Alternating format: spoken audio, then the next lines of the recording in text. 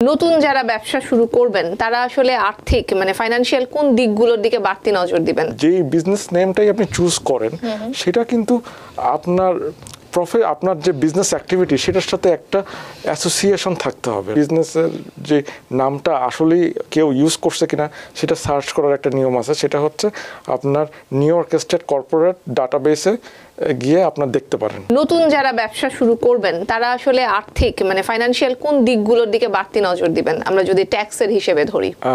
Thank you অপলা। শুরুতেই বলতে চাচ্ছি যে সামনে আরেকটা ডেডলাইন আসতেছে, সেটা হচ্ছে নন ফর প্রফিট অর্গানাইজেশনের, যেটা মে 15-এর মধ্যে ফাইল করতে হয়।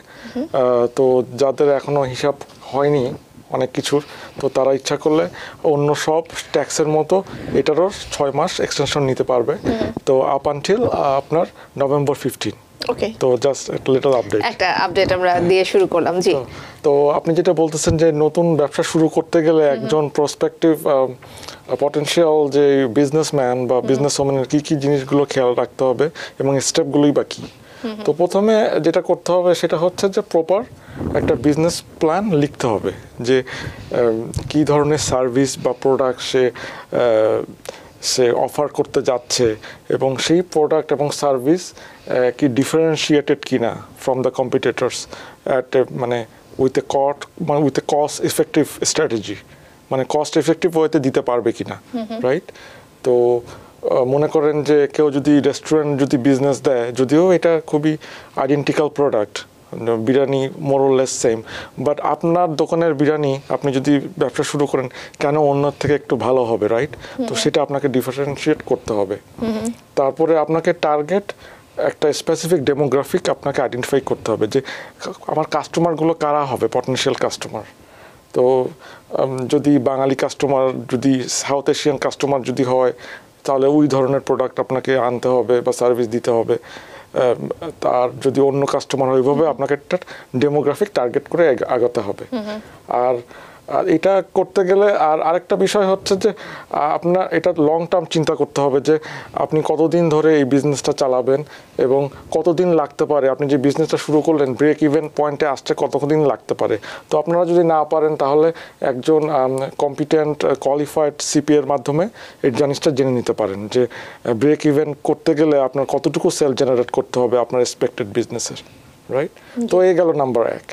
নাম্বার 2 হচ্ছে come up with a unique business name. তো আপনি নিউ ইয়র্কে যদি রেজিস্টার করেন বিজনেস, বা যে কোনো 50 স্টেটের যে কোনো স্টেটে যদি বিজনেস রেজিস্টার করেন, তবে অবশ্যই আপনার একটা ইউনিক একটা বিজনেস নেম থাকতে হবে, যেটা অন্য কারো নেই ওই স্টেটে, রাইট? তো এই নেম মানে এই নেম ডিটারমাইন করতে গেলে আপনার কিছু স্পেসিফিক স্ট্র্যাটেজি নিতে হবে, যেমন এই নেম ডুপ্লিকেট হতে পারবে না, রাইট? তারপরে অন্য কারোর কাছ থেকে, রাইট, অন্য কারোর সাথে ডুপ্লিকেট হয়তো ম্যাচ হইতে পারবে না, ইউনিক হইতে হবে। এবং এই যেই বিজনেস নেমটাই আপনি চুজ করেন সেটা কিন্তু আপনার যে বিজনেস অ্যাক্টিভিটি সেটার সাথে একটা অ্যাসোসিয়েশন থাকতে হবে, রাইট?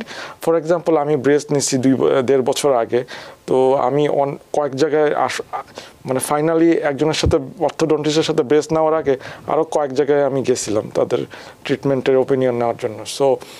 তো ওইখানে আপনার প্রায় প্রত্যেকটা অর্থোডন্টিস্টই দে আর a very good business man.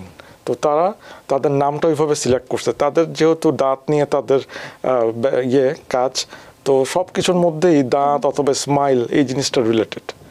যেমন স্মাইল ইন দ্য সিটি, তারপরে স্মাইল অ্যান্ড গ্রিন মানে ভেঙচি কাটা, তো তারপরে আপনার অ্যামেজিং স্মাইল। তো আপনি ইউ গেট দ্য আইডিয়া।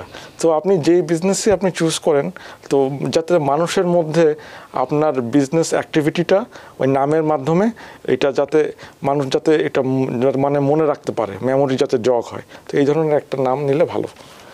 আর আরেকটা হচ্ছে যে আপনাদের বিজনেসটা যে কাস্টমার বিজনেস এটা নামটা নিয়ে আসবে, তো সেই বিজনেসের যে নামটা আসলেই কেউ ইউজ করছে কিনা সেটা সার্চ করার একটা নিয়ম আছে, সেটা হচ্ছে আপনার নিউইয়র্ক স্টেট কর্পোরেট ডাটাবেসে গিয়ে আপনার দেখতে পারেন কর্পোরেট ডিভিশনে, যে এই নামটা আর কেউ নিছে কিনা। যদি না নিয়ে থাকে তাহলে এই নামটা আপনি ইউজ করতে পারেন।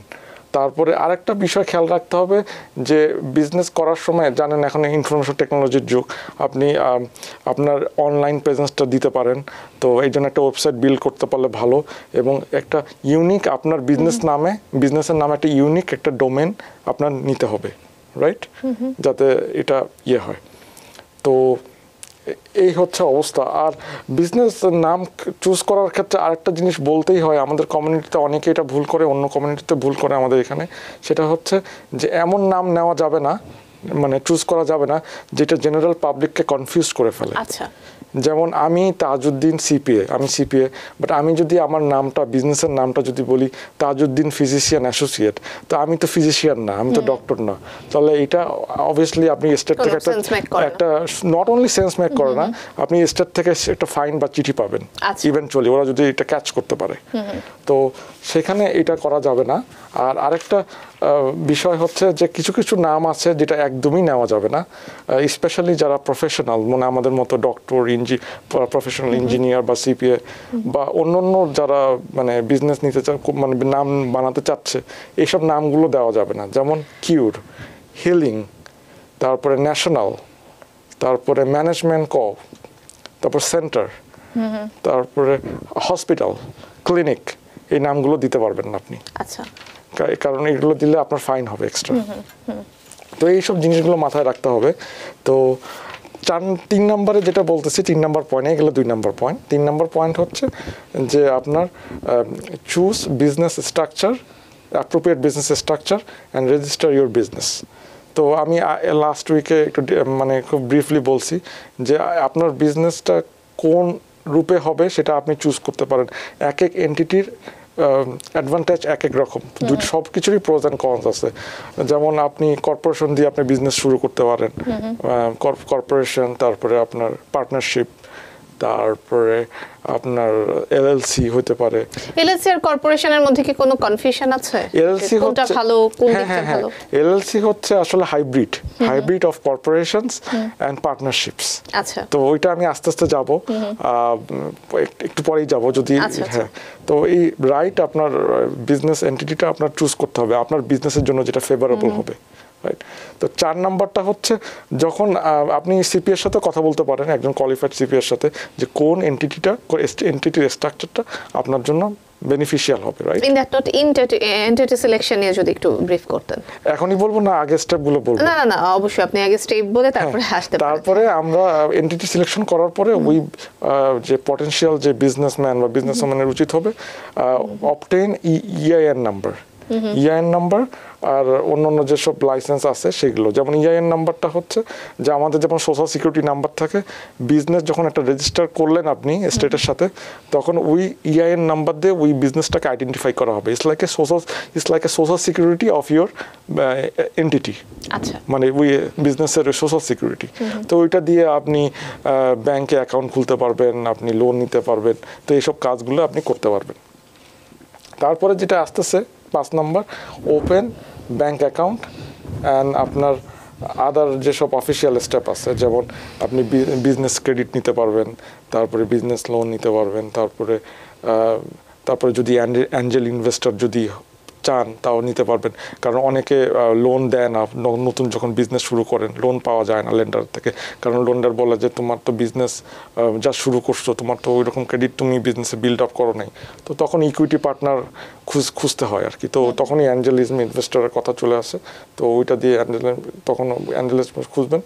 আর 6 নাম্বার হচ্ছে যে অনেক বিজনেস আছে যেগুলোতে এডিশনাল আরও লাইসেন্স লাগে। যেমন মনে করেন আপনি যদি সিগারেট যদি সেল করেন, বিয়ার যদি সেল করেন, তাহলে ওই স্টেট থেকে আপনার এডিশনাল লাইসেন্স নেওয়া লাগবে। কেউ যদি ম্যানিকিউর করে, পেডিকিউর করে, তো এই আপনার ওই ইনকর্পোরেশন মানে কর্পোরেশন থেকে যে আপনি ওইটা রেজিস্টার করলেন বিজনেস, সেটাই কিন্তু শেষ না, আরও এডিশনাল লাইসেন্স আপনার নিতে হবে। যেমন কারো যদি কোনো প্রোডাক্ট যদি কেউ সেল করে, তার জন্য কিন্তু সার্টিফিকেট অফ অথরিটি একটা সার্টিফিকেট নিতে হবে স্টেট থেকে, তাহলে যেটা মানে হচ্ছে যে সে সেলস ট্যাক্স কালেক্ট করতে পারবে। তো এই হচ্ছে ইন এ নাটশেল।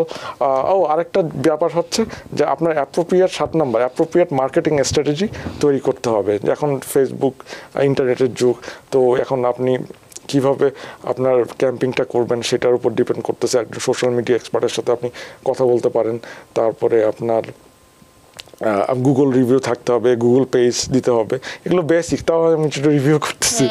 তো এইভাবে আর আরেকটা হচ্ছে এসিও। মনে করেন আপনার মতো মনে করেন একটা রেস্টুরেন্ট আছে, আপনি খুব ভালো প্রোডাক্ট সেল করতেছেন, আপনার যে খাবার দাবার ফুড আইটেম, তো আপনার মতো আরও অনেকেই ওই আশেপাশে সেল করতেছে, রাইট? কিন্তু আপনার ওই এরিয়াতে কেউ যদি সার্চ করে যাতে আপনার নামটাই সবার আগে আসে, তো এই জন্য আপনি এসইওর সার্ভিসটা নিতে পারেন। এসইও সার্ভিস মানে হচ্ছে সার্চ ইঞ্জিন অপটিমাইজেশন। তাহলে কোনো প্রসপেক্টিভ কাস্টমার যদি বলে যে নিয়ারেস্ট রেস্টুরেন্ট নিয়ার মি, আপনার রেস্টুরেন্টের নামটাই যেন আগে আসে, তো সেটাই হচ্ছে সার্চ ইঞ্জিন অপটিমাইজেশনের মহত্ব। তো এই সার্ভিসটাও আপনি নিতে পারেন থার্ড পার্টি থেকে। আর 8 নাম্বারটা হচ্ছে, এটা নতুন হয়েছে 2024 জানুয়ারির 1 তারিখ থেকে, সেটা হচ্ছে compliance with the beneficial ownership information filing. তো এটা আগের এপিসোডেও বলছি, কেউ যদি কোনো নতুন বিজনেস যদি ওপেন করে থাকে বা আগেও যাদের বিজনেস ছিল, তো এই বছর থেকে 2024 জানুয়ারির 1 তারিখ থেকে কিন্তু আপনার ওই ট্রেজারি ডিপার্টমেন্টে আপনার এই ফাইলিংটা করতে হবে, মানে ওনারদের ইনফরমেশন, ওদের পার্সোনাল ইনফরমেশন, যাতে কেউ কর্পোরেট স্ট্রাকচার ইউজ না করে, পার্টনারশিপের স্ট্রাকচার ইউজ করে যাতে কোনো ফ্রড বা ইললিগাল অ্যাক্টিভিটিতে জড়াতে না পারে। তো এটা খুবই ইম্পর্ট্যান্ট।